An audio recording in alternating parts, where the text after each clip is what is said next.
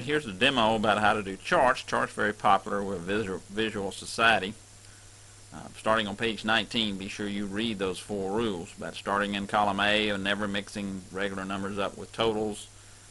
Pie charts generally only having one set of numbers, and include the headings when you can and when you highlight your data, which is what we're going to do now. Starting in A9 with a white cross there.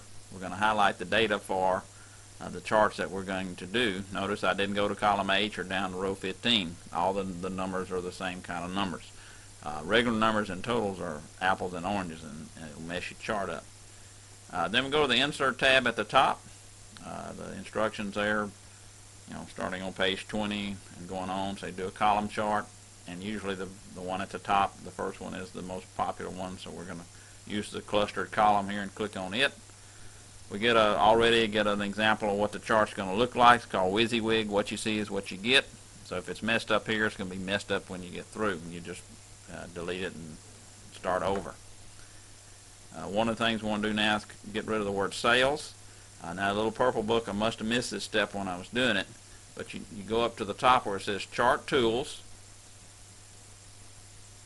and then you can follow the book directions there. Select the data. The word sales has no data to it, so we want to remove it, and then click on OK. Now we've got over here on the right side where the legend is, there's nothing in the legend that doesn't belong. The next step, with the chart tool still open, the book says do the chart layout. You pull down the window so you get all of them, and you kind of count. You look down, 3 across. Here's number 9, which instructions say do number 9. And you notice that gives us a chart title and the 2 different size title. The title of this particular chart is Estimated Sales, as it shows on page 21 there in the book. The axis title here is Amount. Click inside the box. What have I done? Amount. That worked. And the horizontal axis down at the bottom. Now this would be almost redundant since everybody kind of knows what those are, but just for the heck of it, we can put months.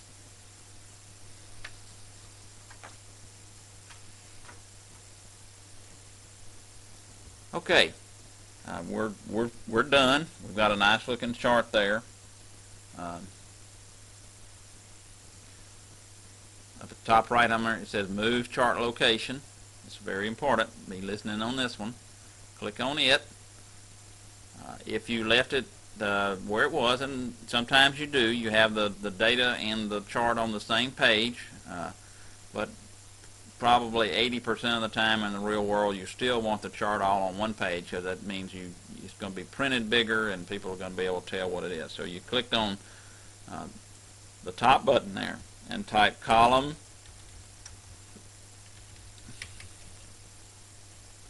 Estimated Sales.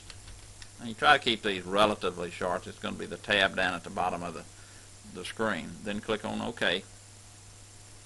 So now you get a nice full screen to work with here as a chart, and you print it out, it's on the whole page. Then you look down at the bottom left hand corner of the screen, you're going to get a tab called Column Estimated Sales, and you'll see the tabs which you can click back on sheet 1 and you'll be back at your data, and you just go back and forth between the tabs if you want to see your data.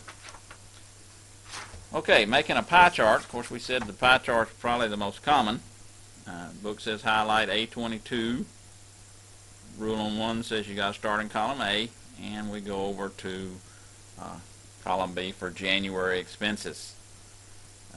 If time, I'll show you a little trick if you wanted to do the total expenses on the right over here. But rule number 3 says just generally you only have one set of data with pie charts. Plus you see that I also did not go down to where the total expenses. Do not mix regular numbers with totals.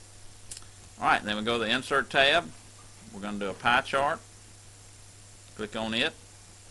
Again, just a regular 2D pie for now. And you get the WYSIWYG in the middle.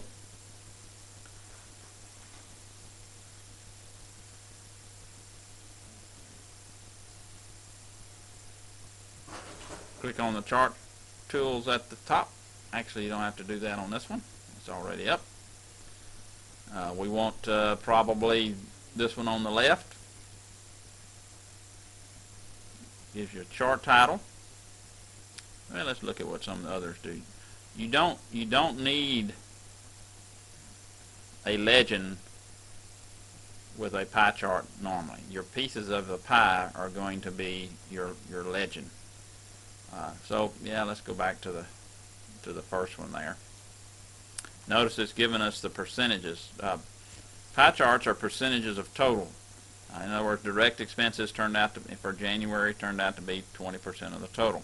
While I'm at it, let's go ahead and click on the chart title and type January expenses.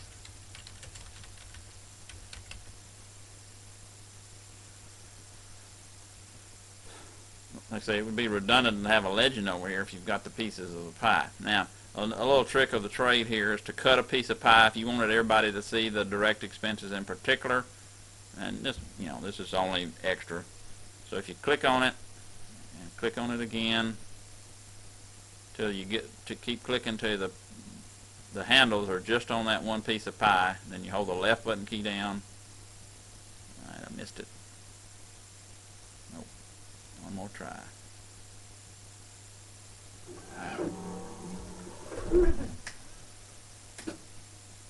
And I've cut that piece of pie out. I just got an email message. Then we go to move chart location up at the top. Again, click the top number. January expenses. Click OK. Now when you get to here, it's not too late. You can actually put the pie back together. If you don't like the way that looks when you get over here. All right, of course you want to save the file at the top, and that's it.